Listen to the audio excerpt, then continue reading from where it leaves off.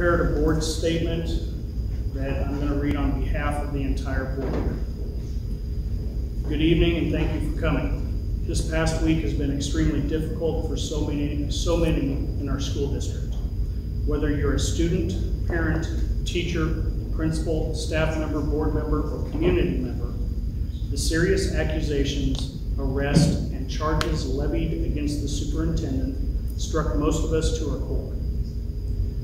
The victim, as indicated by law enforcement, is a minor, and as such, should not and will not be identified by the school or the courts.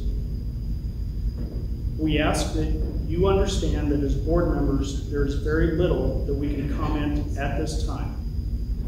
on at this time. Although we can tell you at this time that Mr. DeWaard has resigned. We are very grateful for the sentiments and well wishes we have received from administrators and board members from across the state.